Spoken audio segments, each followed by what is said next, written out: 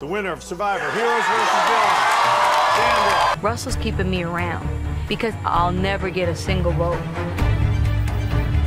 But I don't know about that. It's time to break down how Sandra won Survivor Heroes vs. Villains. We first get introduced to Sandra on the Villains tribe. Sandra, winner from Boston Bob, the loser. The alliance fails due to Tyson, however, Sandra survives by playing sneaky. I told Russell that Coach was talking about voting for him, and this is so stupid. He ate that crap up. I'm telling you, he's like, oh my God, I can't trust him. At the merge, wants to work with the heroes, but it just doesn't work out. I should be with the heroes, because I can't stand Jerry. I hate Code.